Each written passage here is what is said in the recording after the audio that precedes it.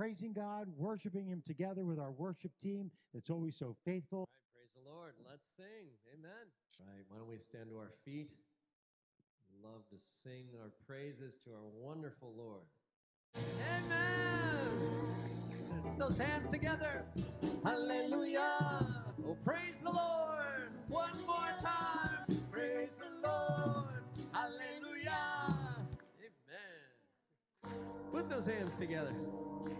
Amen. Put your hands together. Amen. Sing after me.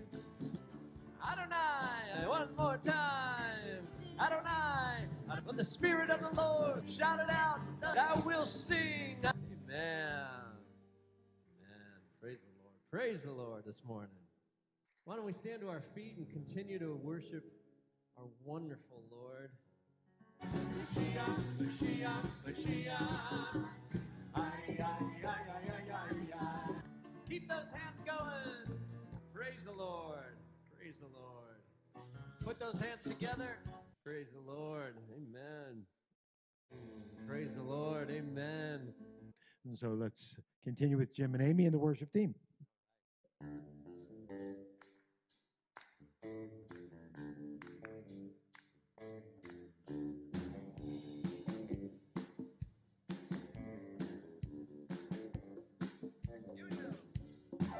And Israel will say, Amen. The God of Israel.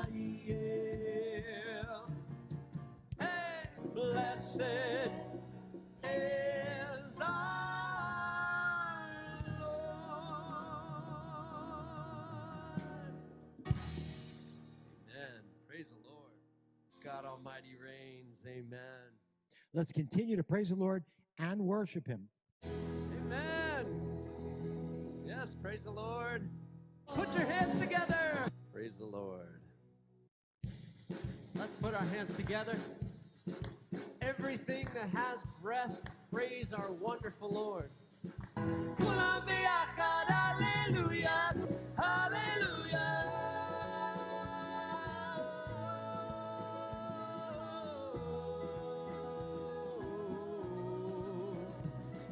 Praise the Lord, sing hallelujah. Amen. Praise the Lord. Praise the Lord. Amen.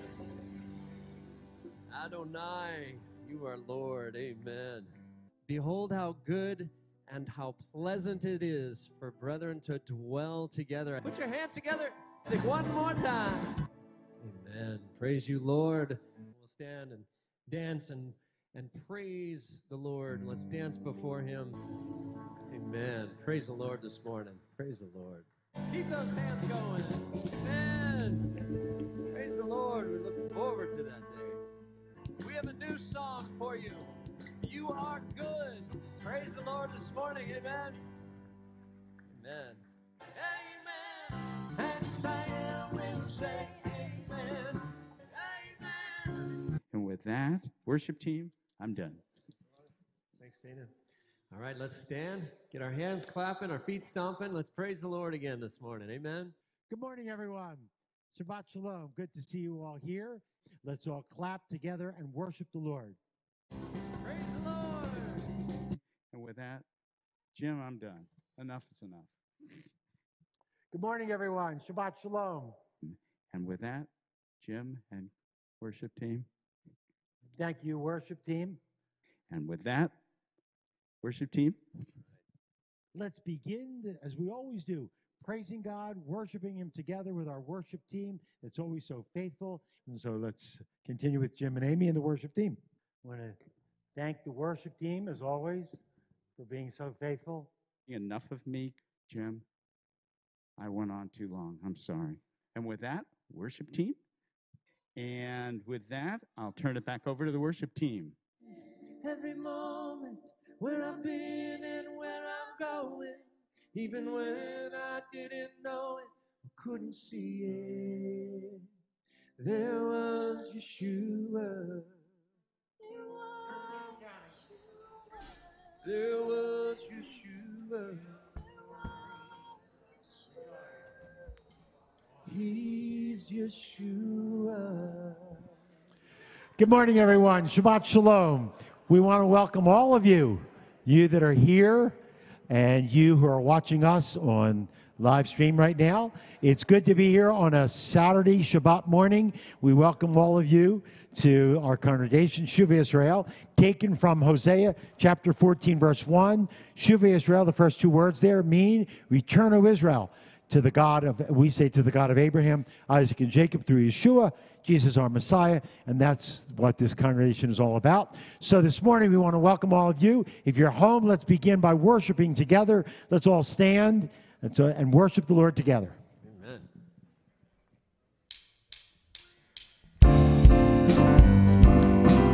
Put those hands together.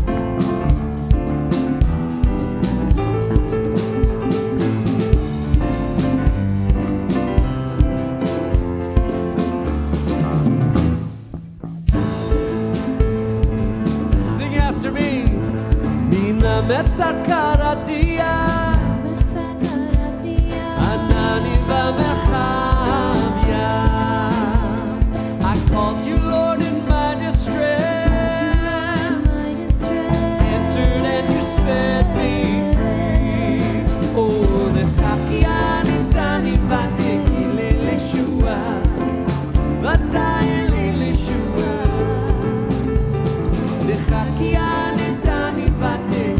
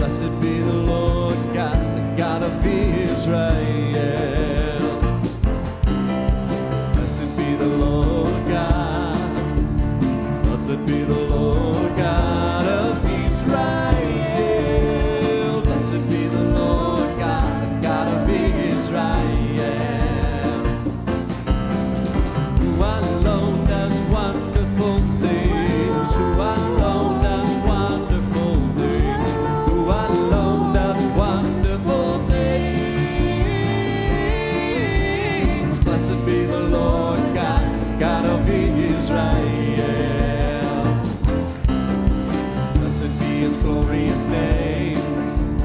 Blessed be His glorious name, His holy name. Blessed be the Lord God, the God of Israel.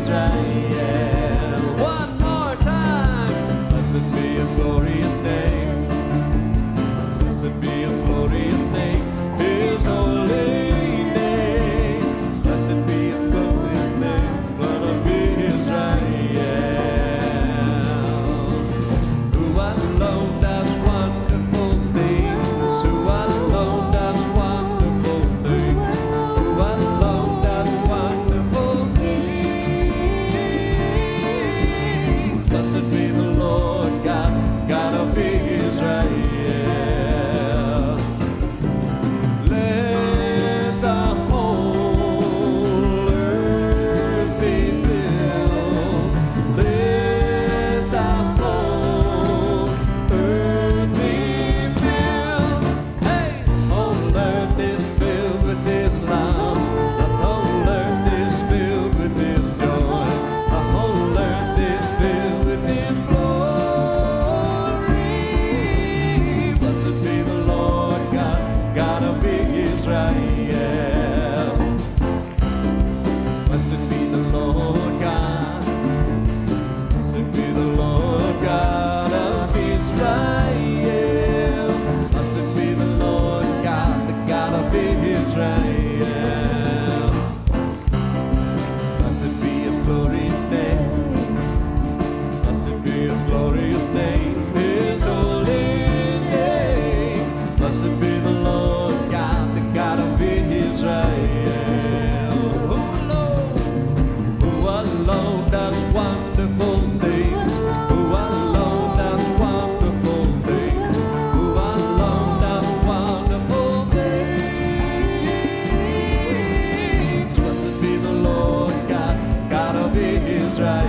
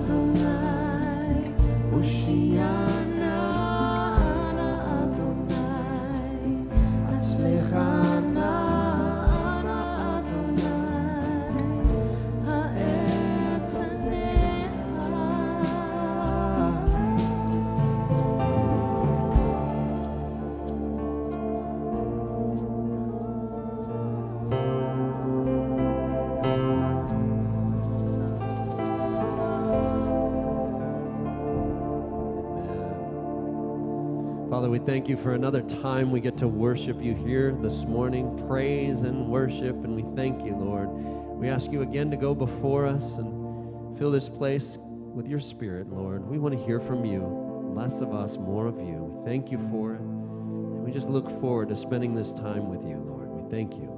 In your name we pray. Amen. Amen, Lord God. Oh, Lord, we're just so thankful to you for this time. Just even the mere privilege of being able to gather together to worship you that is no longer taken for granted these days. And we're just so thankful for this time. And we're thankful for Shabbat, which faithfully comes once a week. And we just are so grateful because there's much happening around us to rest from.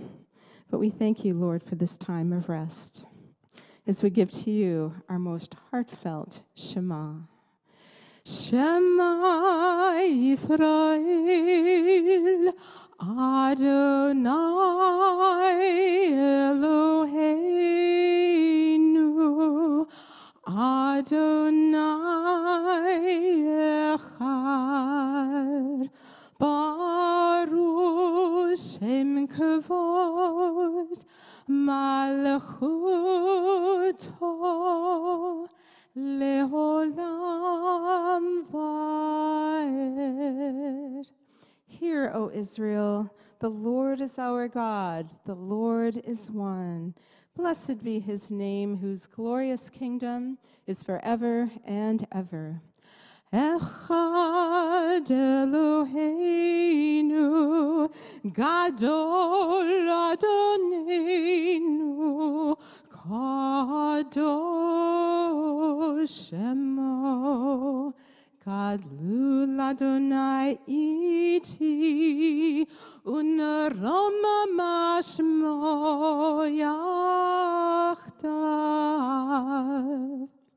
One is our God, great is our Lord, holy is his name. Exalt the Lord with me, and let us extol his name together. Amen. And Shabbat Shalom to all of you. It's so great to see you and you. And first of all, I do want to thank you for making Queen Esther feel so welcome last week. And she just really so much enjoyed all of the praise and adulation that you gave to her, and she looks forward to it next year. In the meantime, I stand before you as a mere peasant, as we all are, and yet at the same time, in the Lord's eyes, we are part of that royal priesthood, which is nice to remember. With that said, let's go ahead and recite together Psalm 116, and this is the full version of a nice, long, and hearty psalm. So let's enjoy this. This is one of my favorites. I love the Lord, for he heard my voice. He heard my cry for mercy, because he turned his ear to me. I will call on him as long as I live. The cords of death entangled me. The anguish of the grave came over me. I was overcome by distress and sorrow. Then I called on the name of the Lord. Lord, save me. The Lord is gracious and righteous. Our God is full of compassion. The Lord protects the unwary. When I was brought low, he saved me. Return to your rest, my soul, for the Lord has been good to you. For you, Lord, have delivered me from death, my eyes from tears, my feet from stumbling, that I may walk before the Lord in the land of the living. I trusted in the Lord when I said, I am greatly afflicted. In my alarm, I said, everyone is a liar. What shall I return to the Lord for all of his goodness to me? I will lift up the cup of salvation and call on the name of the Lord. I will fulfill my vows to the Lord in the presence of all of his people. Precious in the sight of the Lord is the death of his faithful servants. Truly, I am your servant, Lord. I serve you just as my mother did. You have freed me from my chains. I will sacrifice a thank offering to you, and Lord, with me Chamocha, and another time just to glorify him. And he is definitely above all gods, above everything. And we will start actually saying the translation responsibly, and then we will sing this particular version. You know, Mi Chamocha is one of those Hebrew prayers that has many melodies, and this particular one, I would say, is in a cantorial style. So I think you'll recognize it when we start it. Who is like you, Adonai, among other gods? Who is like you, glorious in holiness, awesome in praises, doing miracles? With a new song, the ones you rescued praised your name at the seashore. All of them in unison gave thanks and praised your rule and said, the Lord Adonai will reign forever and ever. Amen. Okay, and we will chant this together and just follow along with me. Mi chamocha ba'elim Adonai, mi kamocha nedar b'kodesh, nora tehilot osei Feldman. Shira chadasha shebchu gehulim leshimcha savatayam yachad kulam hodu v'himlihu v'ameru Adonai imloch leolam va'ed.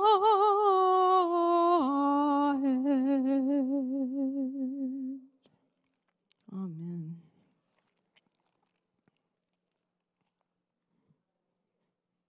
And now for our Torah portion, which is from Exodus chapter 34, verses 29 through 35. And our Brit Chadashah portion is from 2 Corinthians chapter 3, verses 12 through 18. Baruch hu et Adonai hamavorach, Baruch Adonai hamavorach leolam vaed, Baruch Adonai hamavorach leolam vaed, Baruch atah Adonai Eloheinu melech haolam, asher bachar banu mikol ha'amim, v'natan lanu et torato, Baruch atah Adonai noten ha'torah. Amen.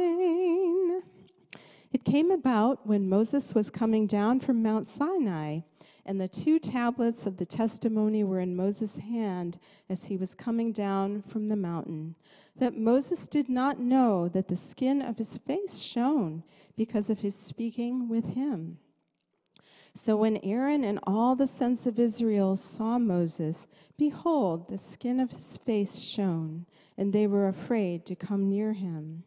Then Moses called to them, and Aaron and all the rulers in the congregation returned to him, and Moses spoke to them.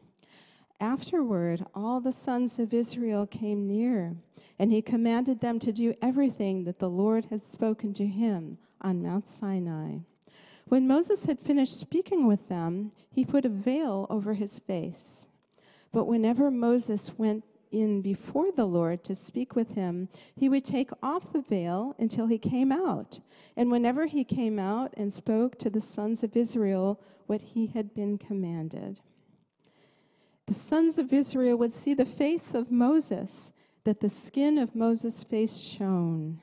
So Moses would replace the veil over his face until he went in to speak with him. And now the Brit Chadashah. Therefore, having such a hope, we use great boldness in our speech, and are not like Moses, who used to put a veil over his face so that the sons of Israel would look intently at the end of what was fading away. But their minds were hardened, for until this very day, at the reading of the Old Covenant, the same veil remains unlifted because it is removed in Messiah. But to this day, whenever Moses is read, a veil lies over their heart. But whenever a person turns to the Lord, the veil is taken away. Now the Lord is the Spirit, and where the Spirit of the Lord is, there is liberty. But we all, with unveiled face, beholding as in a mirror the glory of the Lord, are being transformed into the same image from glory to glory, just as from the Lord, the Spirit. Amen. Baruch atah Adonai, Eloheinu melech haolam, asher natan lanu torat emet, v'chayei olam nata b'tochenu. Baruch atah Adonai, noten haTorah. Amen. And you may be seated. So much, Joyce, and Shabbat Shalom, everyone. Oh, my goodness. There's no echo today. Can we maybe try that again? You know, it's sunny. It's beautiful out this March 6th. Shabbat Shalom, everyone. All right, that's good. The doors are open, and we do have people here. So for the live streamers, we do have people here. Welcome, welcome, welcome to Shuvah Yisrael. We're so glad you're here worshiping with us this morning. And as I mentioned, it's March 6th, the first Shabbat of the month. And we're happy to have the doors open. We're happy to be live streaming. And we're just glad that we can worship the Lord together. So thank you. And just wanted to continue to mention that if you'd like to help out with our live stream broadcast, if you're interested in helping, please see Jim White, our worship leader and youth leader. And also, last week was Purim, and we mentioned that there's 2 times during the year when we take benevolence offerings. So in your bulletin today, you do have 2 envelopes. One is for benevolence. So if you didn't get a chance last week to donate for benevolence, we have an envelope there. If you want to donate to benevolence, go ahead and put it in the envelope. Mark on the envelope or on your check that it is for benevolence. And for your regular offering, just put it in the pushki box in the lobby, and do the same with your benevolence check. If you're giving online, you can also, if you'd like to give for benevolence today, there is a place online where you can go ahead and type in benevolence. Those benevolence offerings are utilized by the board to be able to help our people, and we are just so joyful when we're able to use those funds to help our people, and the people who receive those gifts are very joyful as well. So thank you for your continued support for our congregation, and it's been wonderful. Over this, can you imagine? Over the past year, we've been dealing with this pandemic, but even during this, the Lord has been so faithful in supporting this congregation. Absolutely amazing. So whether you're donating online, whether you're giving here in our pushki box, or whether you're mailing in your offering envelopes to our office, thank you, thank you, thank you for helping us. And with that, let's see. Austin, you're going to come up because you have a late announcement. We decided that it would be better if he came up and went ahead and did this particular announcement. The floor. Oh, thank you, Dana. I appreciate that. Man, giving up your seat as the announcement guy, whatever. Quite You're a good man. Wow, humble right there. If you don't know, my name's Austin Kustik.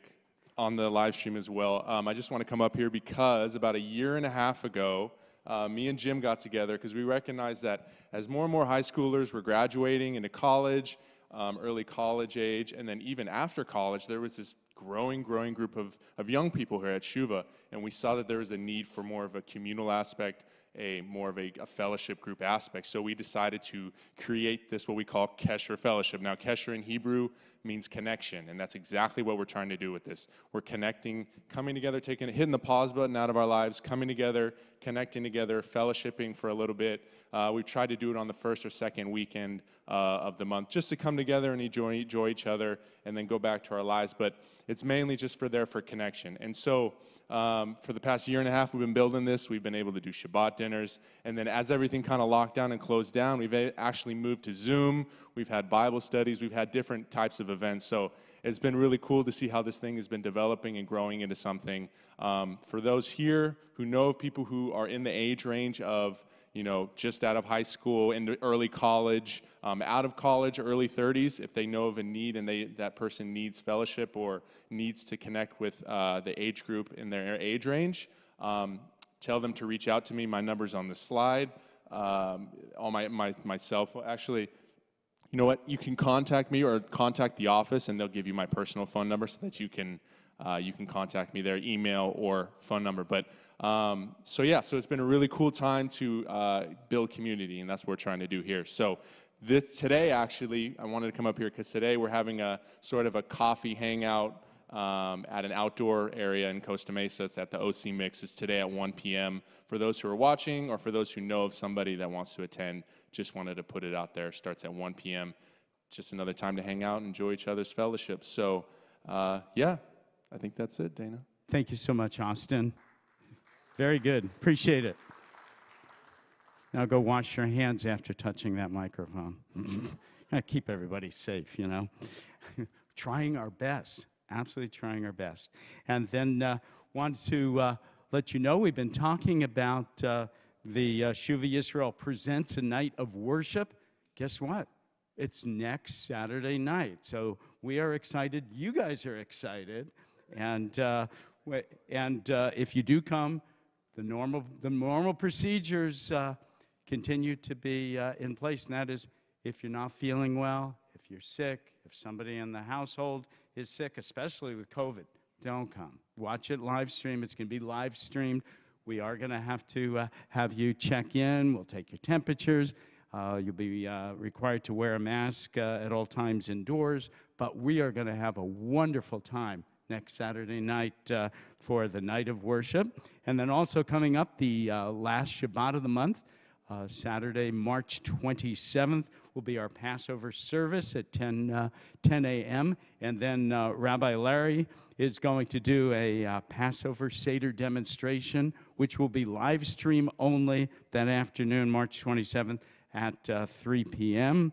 And then also for the last Sunday of March 28th, Sisterhood will again have Sisterhood breakfast via Zoom. Ladies, if you'd like to be part of that, please email the office so that you can get the Zoom invite. And with that, Jim, I'm done. All right, praise the Lord. Why don't we stand again, worship the Lord through song and dance. We get to put our hands together. Praise the Lord this morning.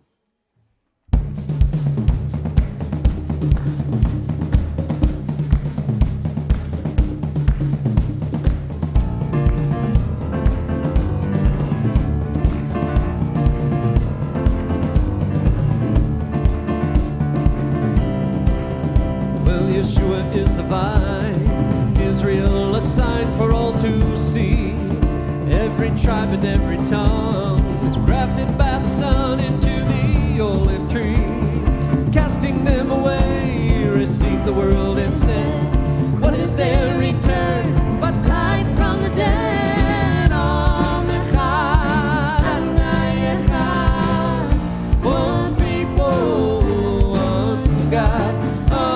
Echad, Adonai Echad, one people, one God.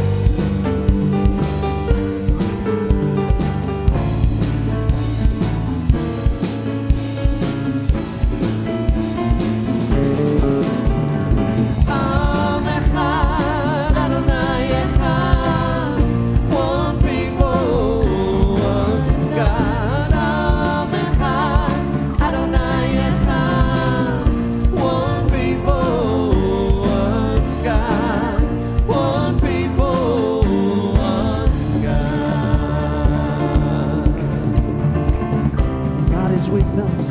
Him alone we trust for our peace. His love is forever, His mercy never will cease.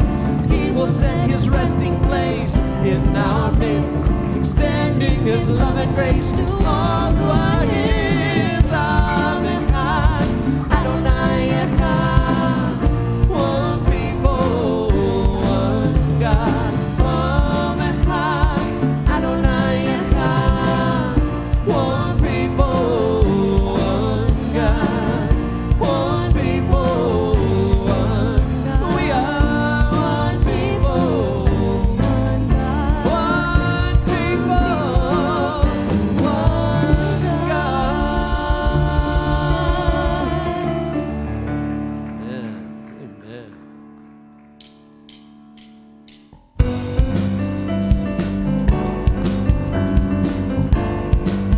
Keep those hands going again.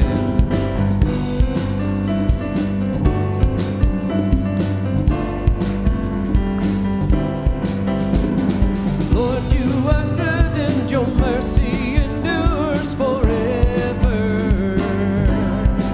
Sing it to the Lord. You are good and your mercy endures forever. People from every nation and tongue, from generation to generation, we worship you, singing hallelujah, hallelujah. We worship you, oh you are. Oh, we worship you, singing hallelujah, hallelujah. We worship you, oh you are. Lord, you're good.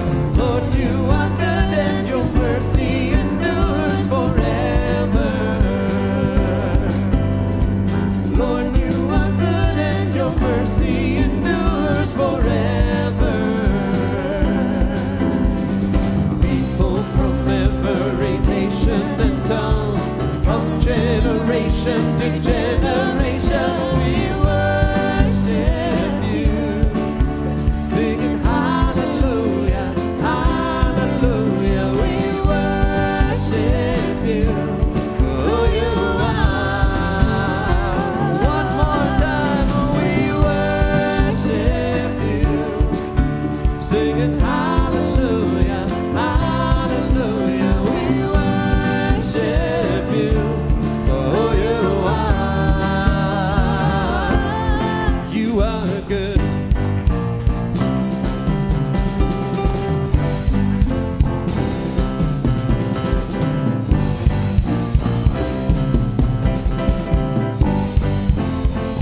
You are good. You are good all the time, all the time. You are good. You are good all the time, all the time. You are good. One more time. You are good all the time, all the time. You are good. Lord, you are good and your mercy endures forever. Lord, you are good and your mercy endures forever.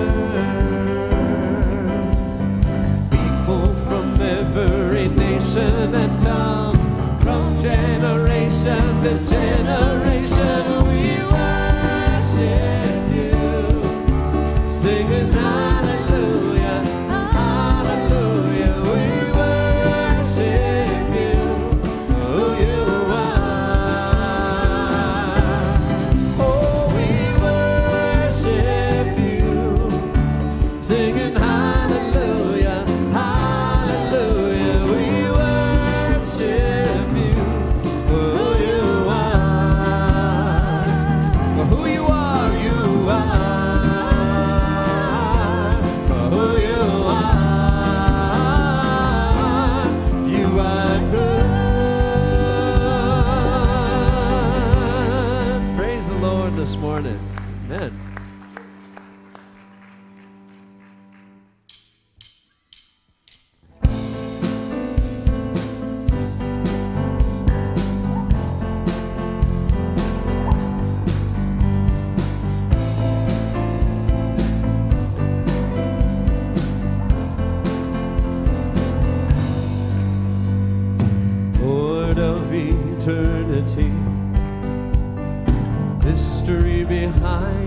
faith.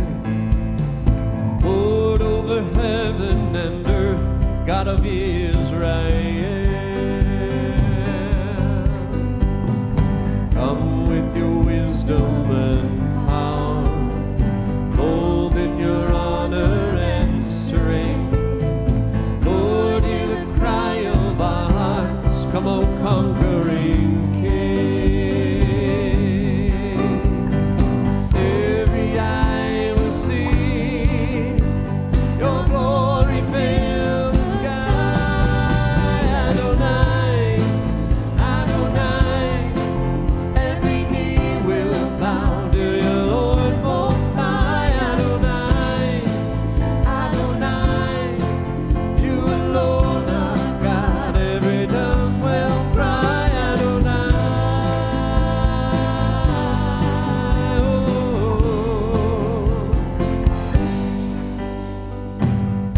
Here Jerusalem waits, praises lifted on high. Hear the beautiful gates long to see you arise. All of Zion sings, Baruch haba Hashem. Adonai, Adonai, every knee will bow to your Lord Most High. Adonai, Adonai, you alone are God. Every tongue will cry. Adonai, Adonai, every knee will bow to your Lord Most High. Adonai, Adonai, you alone are God. Every tongue will cry. Adonai,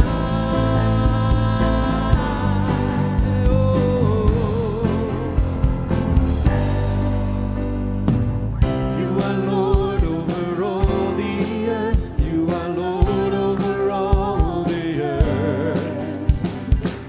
You are Lord over all the earth. You are Lord over all the earth. Sing it to the Lord. You are Lord over all the earth. You are Lord over all the earth. Oh, you are Lord over all the earth. You are Lord over all the earth. Adonai, Adonai, every knee will bow to your Lord Most High. Adonai, Adonai, you alone are God. Every tongue will cry. Adonai, Adonai, every knee will bow to your Lord Most High. Adonai, Adonai, you alone are God. Every tongue will cry. Adonai,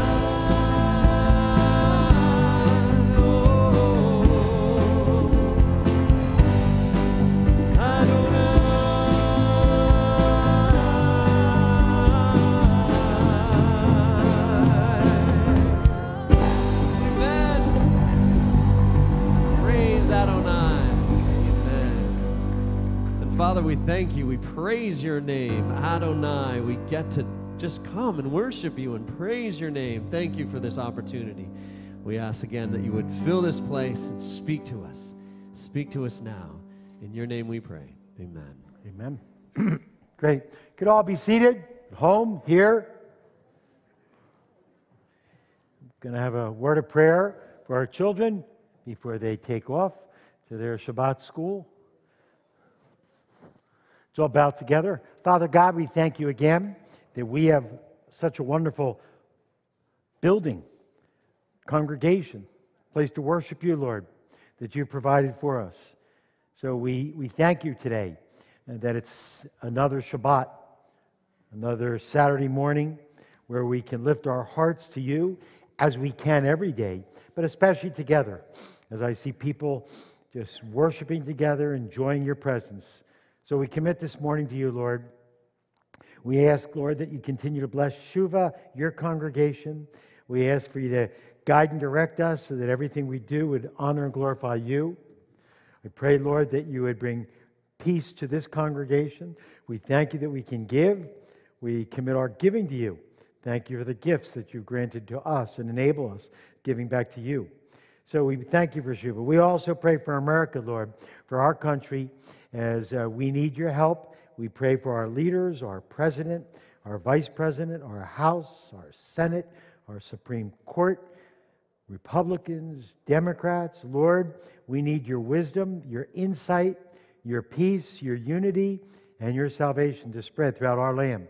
So we do pray for the peace of America. We pray for the peace of Jerusalem, for the salvation of our Jewish people, that you might watch over our people worldwide, keeping them safe from the enemy, Lord, but opening their hearts and their spirits to the fact that Yeshua, their Messiah, has come, and that he's paid for their sins so they may have a relationship with you. So we commit this time to you now, Lord. We ask for you to bless our children as they go off to their class, that you would prepare their hearts to hear the words that you speak to them through the teachers. We thank you now for this time. We ask you to bless us in your word. Speak to our hearts, for we ask it all in Yeshua's name. Amen. And I'll ask the children and their teachers if they'd be dismissed. And all of you who are home, you should have an outline. You could download the outline. Here, we should have outlines.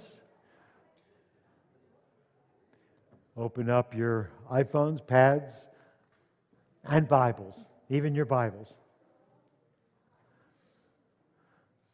A thing of the past. I don't know if it's unfortunate, because we have Bibles in our phones. That's great.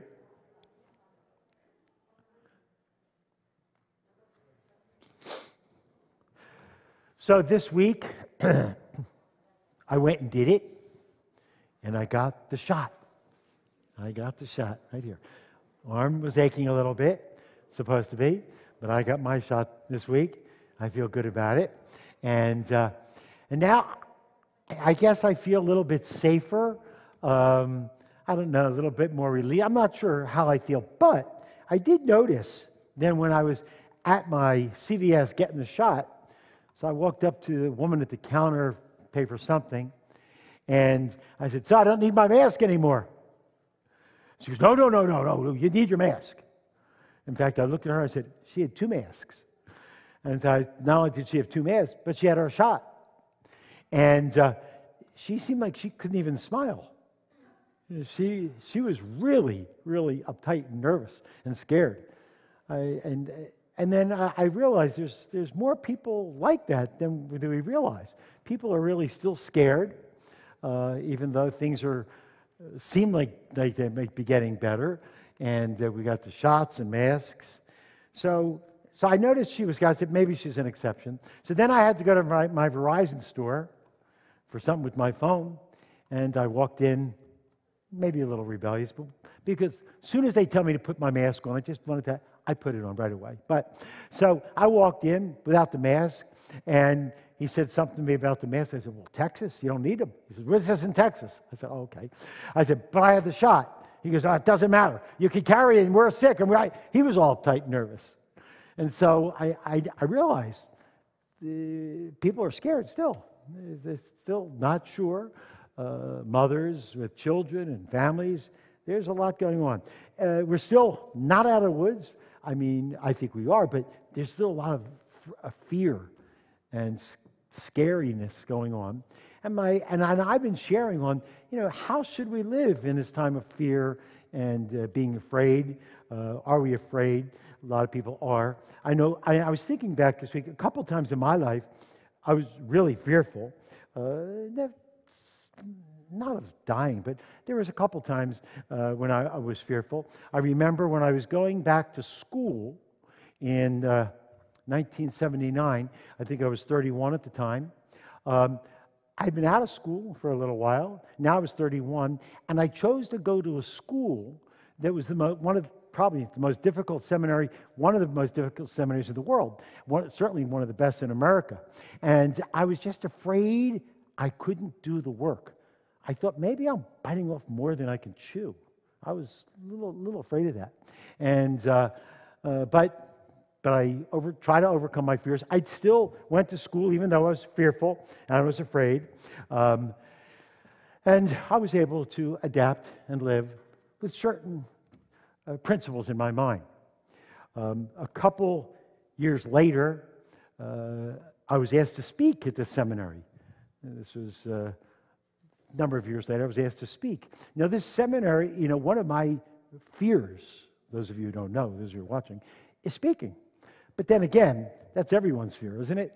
Aside from death, I think public speaking is the second biggest fear of all of them. So I'm like everyone else, so I was afraid. But then they asked me to speak at this seminary that I graduated, Dallas Seminary, with all the students there.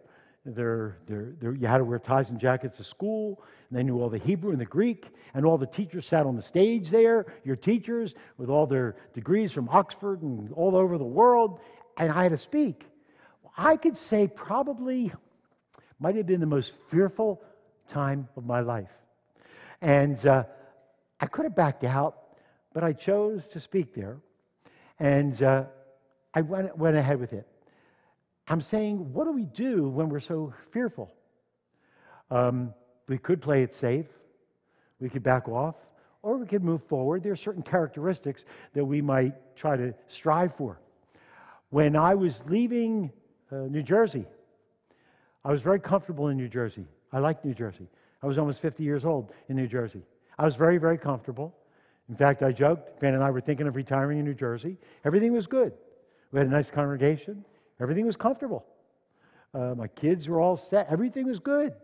Then all of a sudden, God said to me, I think, through different circumstances, I think I want you to go to California.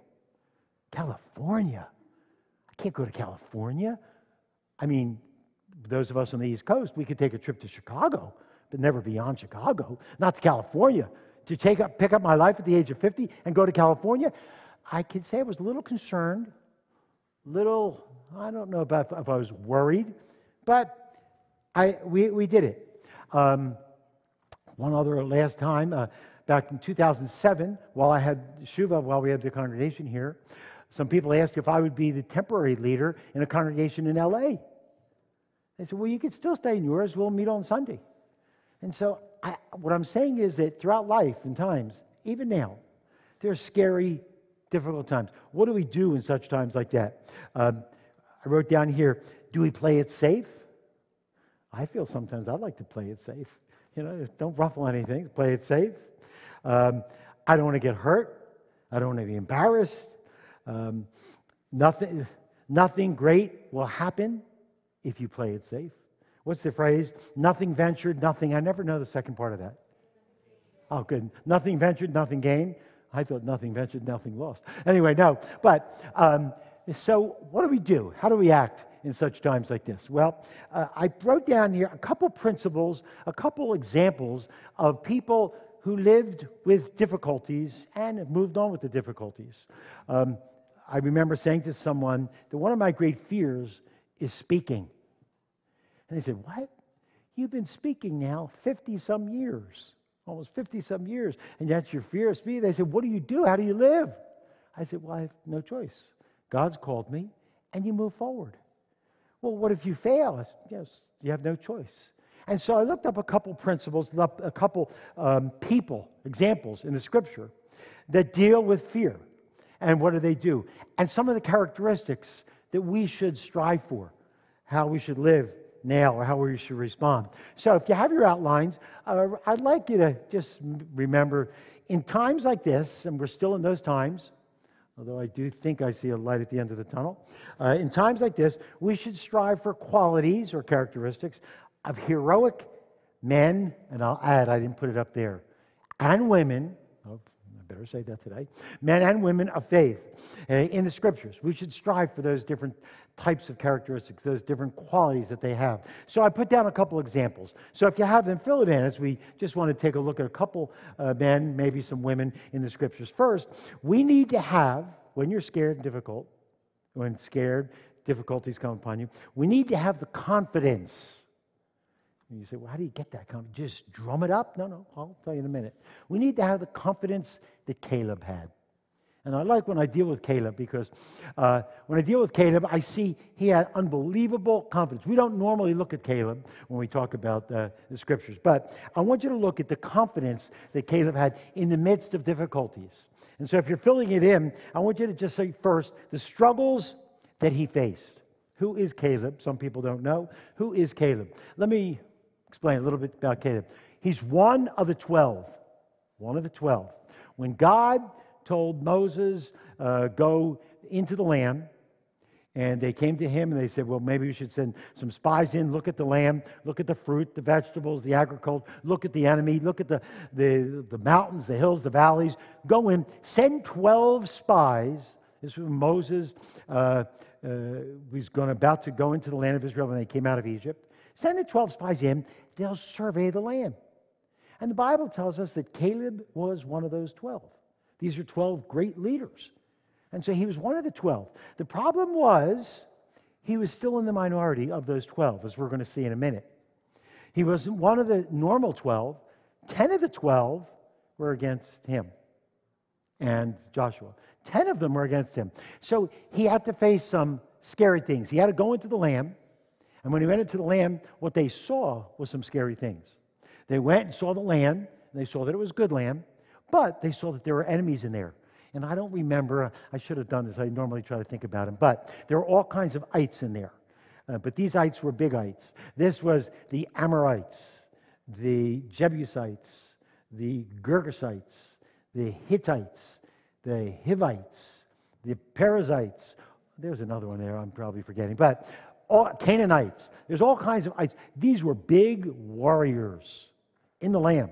This was no cakewalk to go in the land to consider. Then, when he got there, he sees the different towns.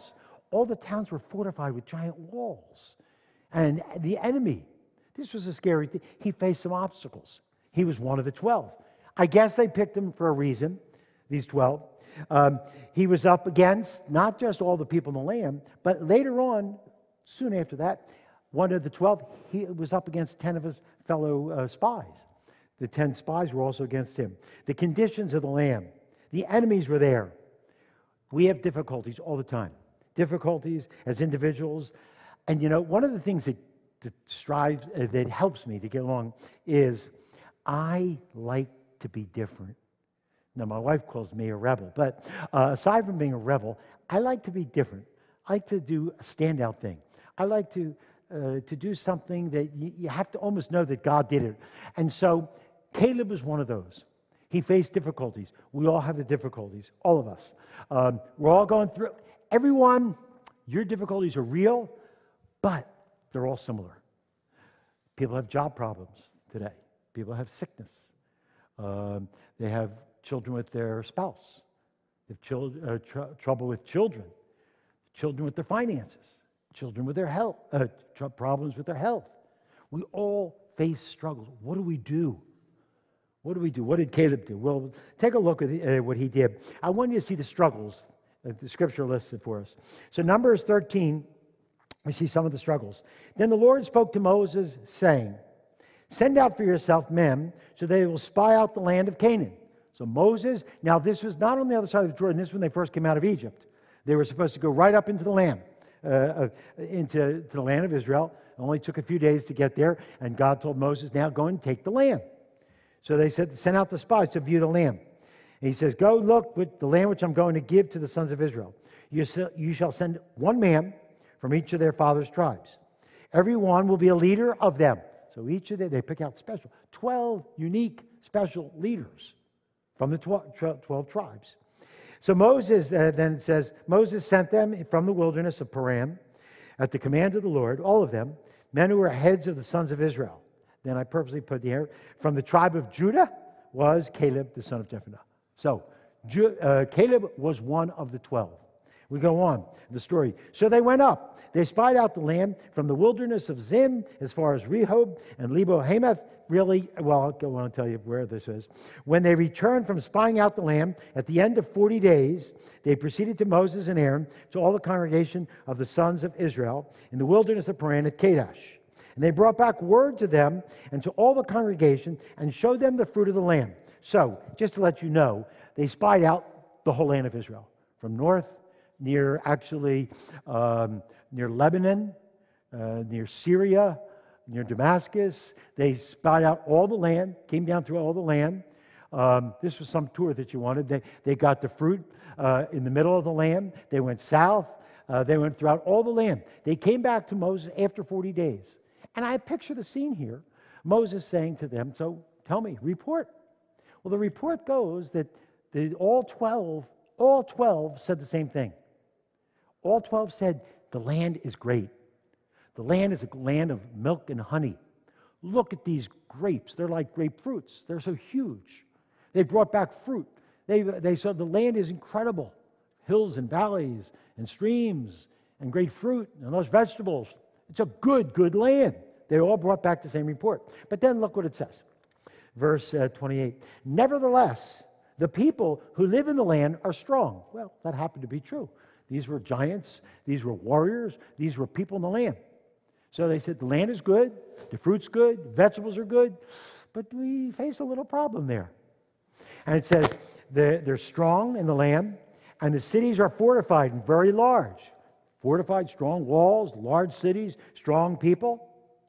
And moreover, we saw the descendants of Anak there. These were like you might call giants, maybe strong, mighty warriors who were known for their fighting. Amalek is living in the land of the Negev. And the Hittites, here come the ites again. They were famous for being brutal, strong, wicked. Hittites, and the Jebusites, and the Amorites are living in the hill country. And the Canaanites are living by the sea and by the side of the Jordan. So now we see there's some difficulties that Caleb's facing. But all 12 saw the same thing. The Jewish people were going to go into the land. God said go into the land. But when they came back, they said, we're going to face some obstacles. Walls, enemies, people. It looks like it could be difficult. But the men who had gone up with him said, we're not able to go up against this people, for they're too strong for us. So now we find out that of these 12 spies, 10 of them said, we can't go up against those spies. It's too difficult. We can't go against the walls. There's no way to get through the walls. We find out later that was no problem at all. God just blows them over. But the walls there, there's strong warriors there. We're going to be destroyed. We can't do it. 10 of the 12. Caleb was one. So not only did he have to face the enemy in the land, he had to face the 10 that went against him. And it says, but they were not able to go against them, for the people, they're too strong. So they gave out to the sons of Israel a bad report. Now, the 10 of them lied. They made a lie. They made a bad report. And they said a bad report of the land, which they spied out saying, the land through which we have gone, in spying it out, is a land that devours its inhabitants. Not true. So now we know 10 of them were lying. They said the land will destroy you. And the enemy will destroy us. They said, where was I? The devours its inhabitants. And all the people whom we saw in it are great size. Tall, strong, mighty warriors. Not supernatural people, but they were warriors. Then it says, there also, we saw the Nephilim. Now, there's all kinds of questions in the Scripture who the Nephilim are, but it appears that the Nephilim were big, strong warriors. Not angels here. Nephilim, I don't even believe were angels in Genesis chapter 6. These were strong, big warriors. And here. And they were too strong for them. And we became like grasshoppers in their sight. In their sight. It's like when I stand next to Austin, and when you talk, you look down. I'm a grasshopper. I can't imagine. There's a few times when I really saw I was a grasshopper. I remember I was in a falafel place up in Anaheim here, and there was no one there. It was 5 o'clock. It was early. Fran and I were eating there, and the owner came over to me. He says, "Do you follow basketball?" I said, "Yeah." I said, "Yeah." He said, "Well, Kareem Abdul-Jabbar is sitting over there by himself." So I went over to Kareem to introduce myself, but I was a grasshopper in his sight. I saw him sitting at the table, but his feet were at the other end going through the table. He was huge. I was once walking through the airport. I remember walking through the airport, and I saw this giant of a man. I found out later who he was, and he was from college at that time. He was playing basketball for Georgetown. And I walked up to him, and I asked him, how tall are you? He's down here. How tall are you? He looks down at me and goes, 7'3". He wasn't from America. And I said, what? He goes, 7'3". I said, okay. It was a guy by the name of Matumbo. I was a grasshopper in his sight. I've seen big people like that. I was walking in New York City with my daughter Rachel, and we were about Times Square, and down at the other end of the block I saw someone walking on stilts. But when we got down there, I saw he wasn't on stilts. He was standing. And that was a guy named Sean Bradley. He also played basketball. He was 7'7", I think it was. So we were like grasshoppers. I was like grasshopper. These people are tall. I wouldn't want to go against people. You walk up to someone who's in the NFL football or basketball, you realize these are huge, huge people. I tell the story also. I went over the house of Muhammad Ali years ago, 1970, I think it was. I went over his house, and he lived near us in Philadelphia, and we walked in, and I saw this giant of a man. His shoulders, he was so huge, 6-something, but he was a giant. I can't imagine if I had to go to war against people like that. That's what these people are like, warriors. And it says, we're like grasshoppers in their sight. So he faced challenges. Listen, we all face challenges. How do you drum up that confidence, though, to go against them? Well, follow along. Then all the congregation lifted up their voices. They cried. And the people wept that night. All the 10 spies lied. All the people started crying and weeping and saying, why did we come out of Egypt? This is no good. And he says, all the sons of Israel grumbled against Moses and Aaron. And the whole congregation said to them, would that we had died in the land of Egypt. Better to die in Egypt than to die here in the wilderness. And these giants, we can't face these giants. Listen, we all have giants. All of us. We all have struggles. What does God want from us in this? To give up or to walk with Him? And it says, the congregation, they grumbled and said to them, would that we had died in Egypt, or would that we had died in the wilderness? Why is the Lord bringing us into this land to fall by the sword? Our wives and our little ones will become plundered. They're all going to die. Would it not be better for us to return to Egypt? And Joshua the son of Nun, that's the other of the two of the good spies, and Caleb, the son of Jephunneh, of those who had spied out the land, tore their clothes. Caleb tore his clothes. But all the congregation said, stone them. Here's new problems. All of a sudden, not only are they going to take a stand, not only is he in the minority, not only are all the people against him and all the people in the land against him, but now the 10 spies are against him, and the people are thinking of stoning him. This man had problems. He could have played it safe and gone with the 10. Could have played it safe and gone with the people. He could have played it safe and not took a stand. And it says they thought of stoning him. And then God stepped in and appeared in the tent of the meeting to all the sons. We all have struggles and limitations. You think of Moses. Moses, the spokesman for God, but they don't know. A lot of people say he stuttered. He had trouble speaking. He says, I can't speak. Now, I don't know if Moses was like me and scared to speak, or he stuttered, but he had a limitation. He couldn't do it. Gideon, I wrote Gideon. Gideon was, God spoke to Gideon, and he was hiding in a wine press. He was afraid of the enemy. And God said to him, Gideon, mighty man of valor. I picture him hiding. How'd that angel get in here? I'm not a mighty man of valor. Not only that, he says, I'm a small tribe. I'm nothing. I'm just like a child. God speaks to Jeremiah. Jeremiah, go to the people. Go to the elders, the leaders, the priests, the prophets. Go to them. Jeremiah says, how can I? I'm a youth. I can't do that. David goes. David goes against Goliath. He's just a teenager. Now, Goliath was a giant. We all have those giants. How do we go forth with confidence? I wrote here down, Esther. Actually, she was an orphan. She was taken captive. She lived with her cousin. And then God used her greatly. All have limitations, every one. I wrote down here also, Yael. See, I'm trying to get all the women in as well. Yael, just out there in the tent, and God used her to do something great. We all have our limitations. So, what do we do with them? Well, when people say to me, what do you do when you're afraid to speak? Here it is. I go and speak. Wait a second, I thought you said you're afraid. Well, I am. So what do you do with it? You go.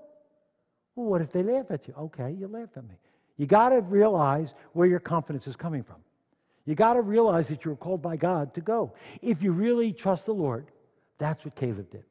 His confidence. Find out, look with me, with the source of his confidence. Where did he get this confidence? We know, all of us, we have to get that confidence not from our position, not from power, not from money, not from a spouse or a mate. We all are looking for something to calm us down, to give us that confidence. Nothing in the world can give you the confidence. Nothing. Because it could all be taken away.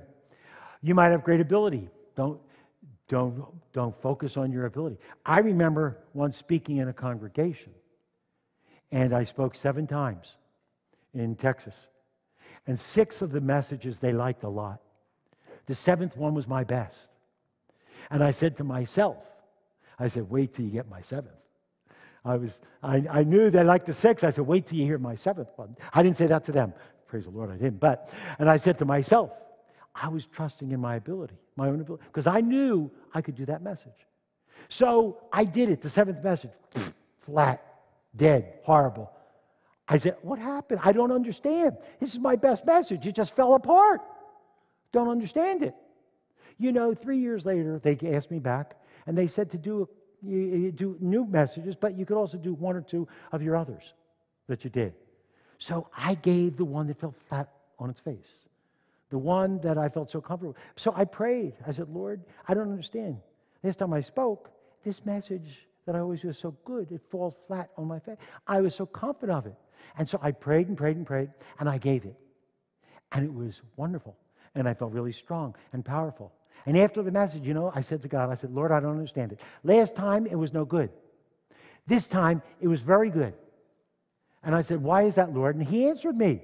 He said, because the last time you gave it, this time I gave it. Because my confidence can't be in who I am. It's got to be in the Lord.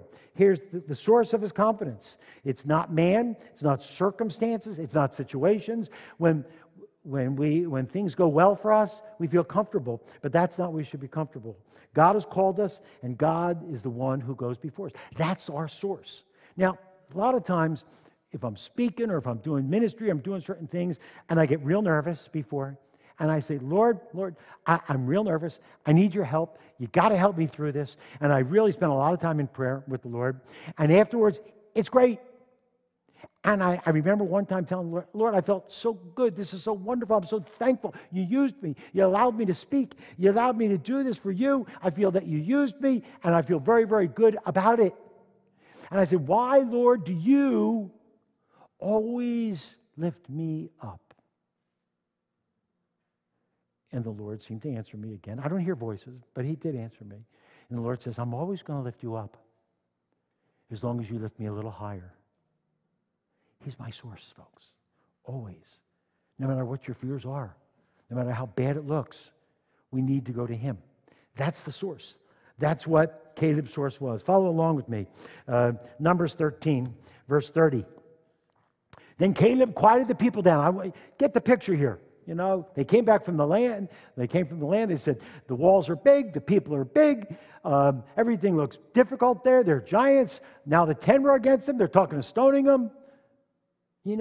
As I was saying that, I also thought another person in the scripture. I'm not going to turn to it. I just thought of it. David, before he became king, and when Saul and all the army of Israel, everyone was hunting out David, it says David's own men turned against him and were talking about stoning him. I think it's in 1 Samuel about chapter 30. They were talking about stoning him. And then it says, and David strengthened himself in the Lord. There's your security. It's not your job, not your money, not your situation, not your circumstances. When they all go good, we all feel comfortable. But that's not what you want to get your source. We got to get our source from the Lord. And it says, so then Caleb quieted all the people. He got out of the land. He got the 10 spies. And he got all the people. Quiet down, everyone. I know what you're thinking. And quieted the people before Moses and said, we should, I love how he says this, we should by all means go up and take possession of it, for we will surely overcome it. Isn't that great? You see, here's the key. As long as you're walking with God and you're following Him and obeying Him and doing His will, we should by all means go up and take the land. Because God's my source. When, I don't know where, I might have put it here later, when you're walking with God, you can have great confidence. When you're not walking with God, you should fear. Because then you're on your own. And so you want to, just like Caleb, because God was his confidence. Look what he said. Look what it says in Numbers 14. With Joshua the son of Nun, and Caleb the son of Jephunneh, of those who had spied out the land, tore their clothes, and they spoke to all the congregation of the sons of Israel, saying, the land which we passed through to spy out is an exceedingly good land. Let's go. The land is good. It's been promised to us by God. The land is exceedingly good land. If the Lord is pleased with us, then He will bring us into this land and give it to us, a land flowing with milk and honey. It doesn't matter who is against you. It really doesn't. God has put us in sort of a bubble, folks. And then when you're walking with Him, He takes you through life. Do things happen bad? Of course they do. God allows things to happen in our life, but God is in control. We can trust Him. We can face our limitations and the struggles and the people. Go with the confidence of God. That's one of the prayers I have in the morning. I'm going to mention it again later, but I pray for really many things, but one I pray for is always, as you know, I pray for God's advantage. I need God's advantage every day. And then after that prayer, you know what I pray? I pray, Lord, give me your confidence. What does that look like? When I go different places, people seem to think that he can't be moved. He's strong. He's not necessarily opinionated, but he knows what he believes. He knows where he's going. He's confident. That confidence is not mine. That's not what I want. I don't want Larry Feldman's self-confidence. I want God's confidence. I want to feel that nothing can touch me unless He allows it. And I can trust Him. That's the confidence I have in Him. And that's the confidence I ask for every morning. Every morning. I'm not going to go there.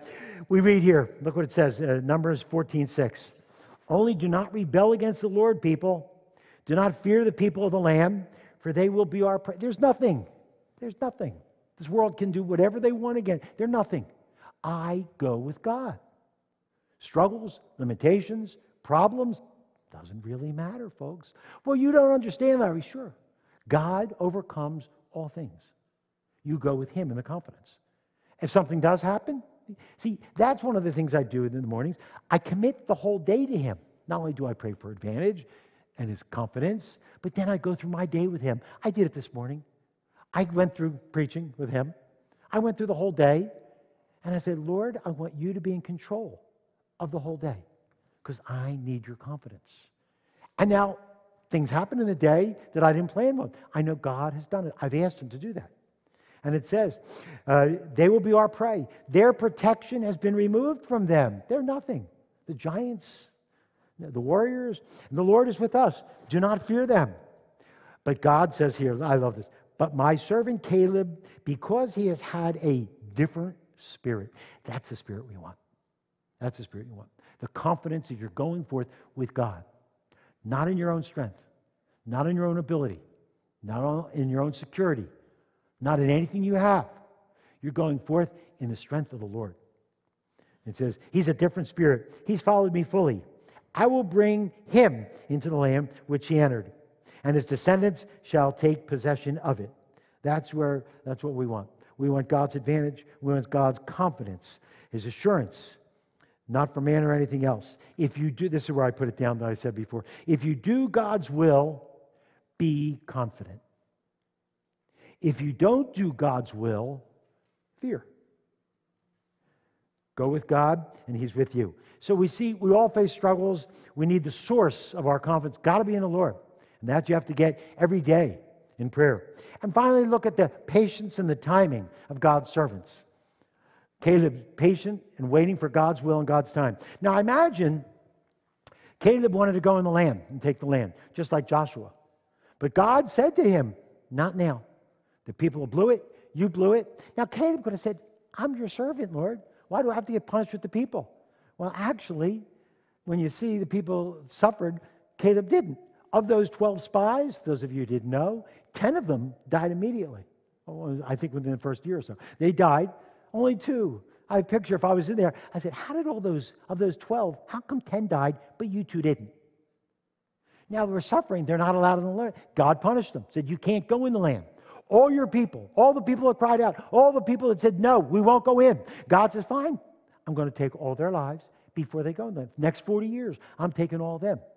How come only 2 made it? Only in God's timing. God said to Caleb, I'll take you in the land. And Caleb had to trust and be patient and wait on the Lord. I could see him almost complain, well, I wanted to go in now. If they didn't want to go in, no. He waited patiently. He waited patient for God's time and God's way. Do you know how long he waited? Anybody? How many? 45. Not 40. It says 45. And he waited. You'll see. We'll see here. Look at the patience. The patience, the timing of God. We need to pray, seek God, His way, His timing, His will. God's will for you went in God's timing. He waited 45 years. Follow along. Joshua 14, verse 6. Then the sons of Judah drew near to Joshua in Gilgal. This is we'll find out in a minute. 45 years later, the people are going to go into the land. The tribe of Judah comes to Joshua. And the tribe of Judah says to Joshua, we're going in the land now. It's 45 years later. And Caleb says to Joshua, Joshua, you and I, we went in. Remember God said to me, where I put my foot, that's my land. I want this land in Judah. That's what he said. God's timing, God's will. And it says, Caleb, the son of Jephunneh, said to him, you know the word which the Lord spoke to Moses, the man of God, concerning you and me. Remember at Kadesh Barnea? How do you keep saying 45 years, Larry? At Kadesh Barnea? I was 40 years old then. I didn't say he waited 40. He was 40 then. When Moses, the servant of the Lord, sent me from Kadesh Barnea to spy out the land. And I brought back word to him as it was in my heart. Nevertheless, my brethren who went up with me made the heart of this people melt with fear. But I followed the Lord my God fully, even in spite of the obstacles, the limitations, the giants, the difficulties. My confidence was in God. And I took a stand with him and you, Joshua. And it says, so Moses swore to me, Joshua, on that day. Caleb, speaking of Joshua. So Moses told me on that day, surely the land on which your foot has trodden will be an inheritance to you and your children forever, because you have followed the Lord my God fully. Now behold, the Lord has let me live, just as he spoke these, anyone?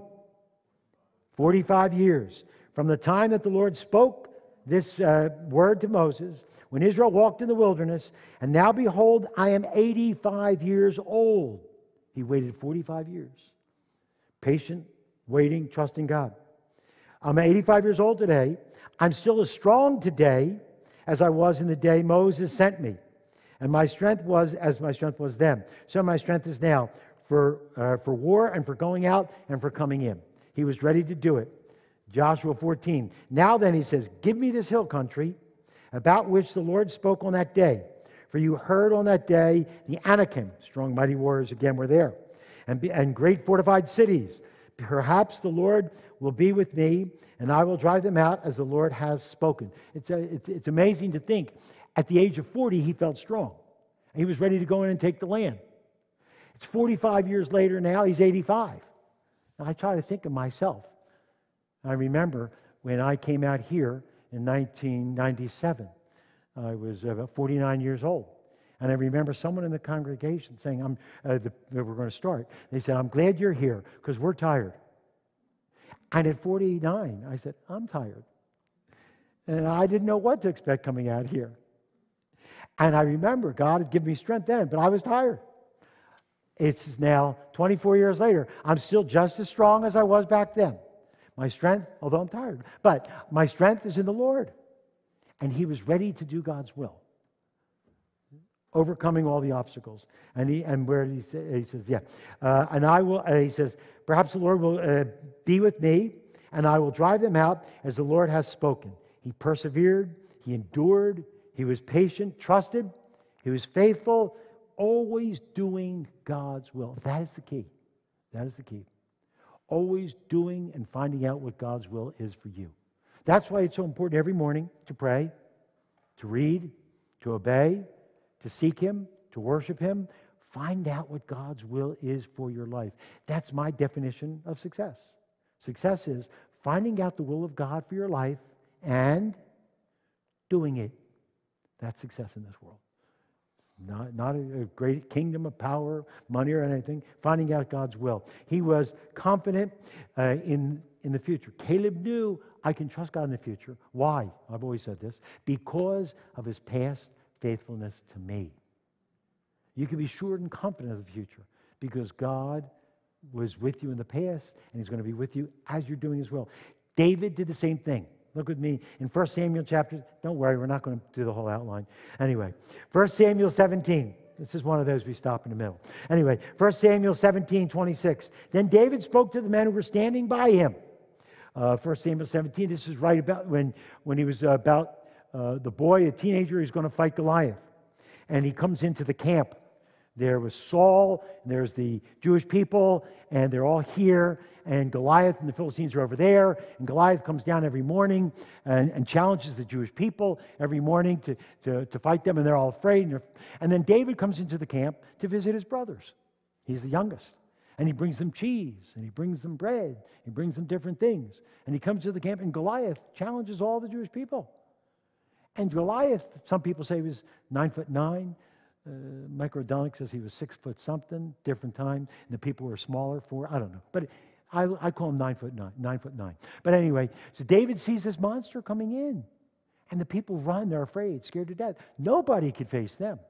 I mean, I can't imagine looking up at Shaq. I just can't imagine. And me going to battle Shaq or something. I just can't imagine such a thing. Or that Matumbo, or any of them. But David, he looked at them, and all the people were afraid and started running away. David said, wait a second. Wait. Who's he? He said, well, that's 9'9". We can't go against him.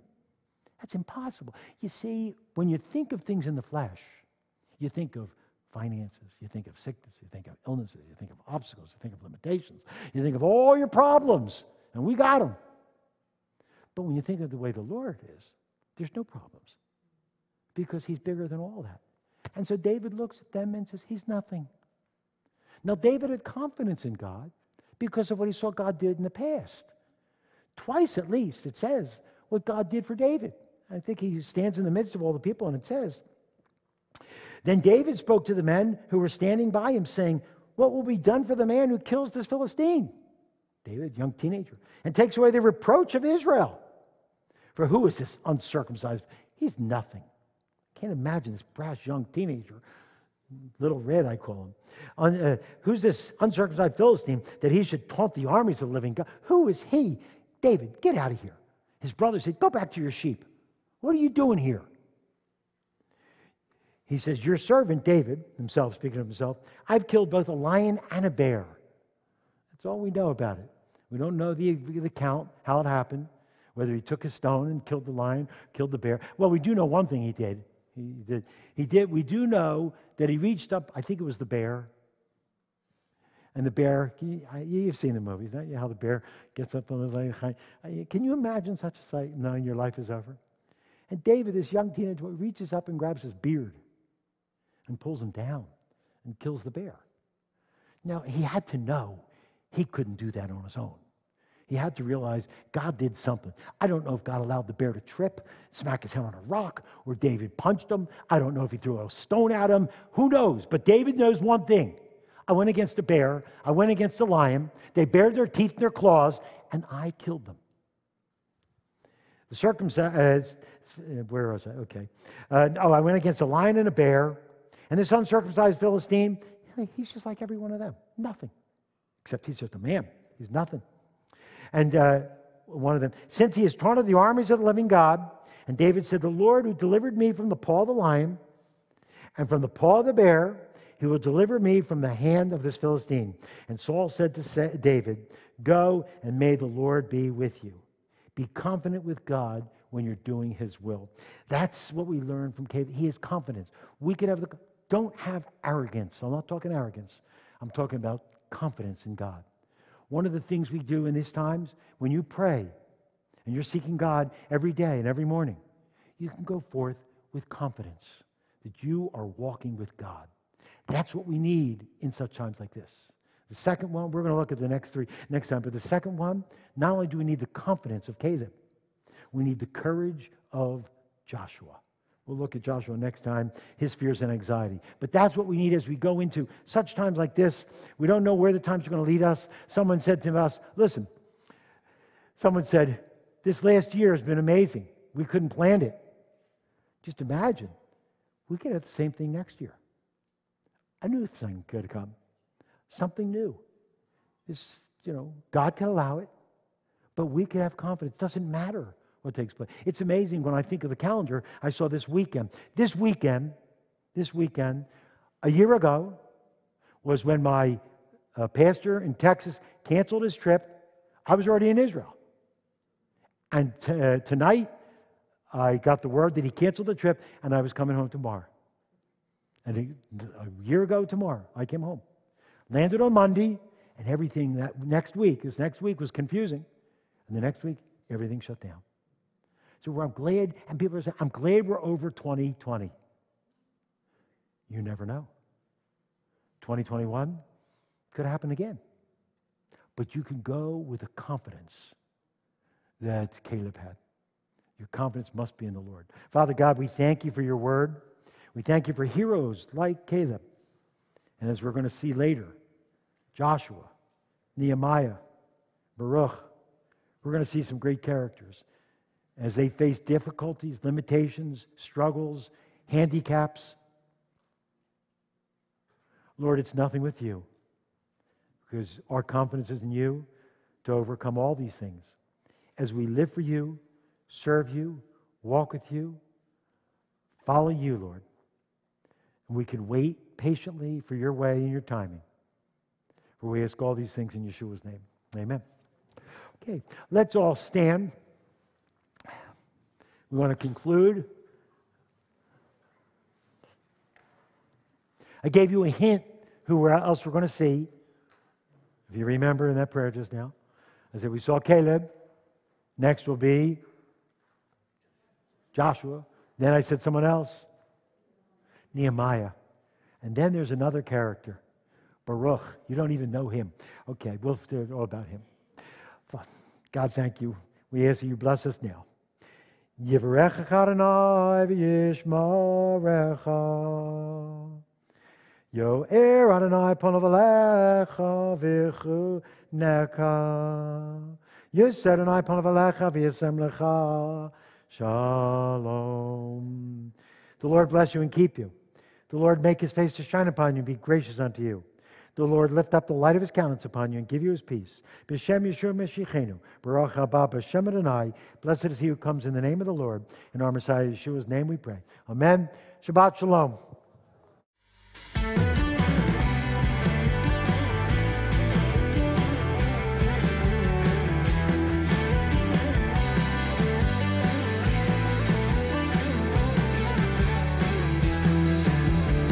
So sasis ba'adon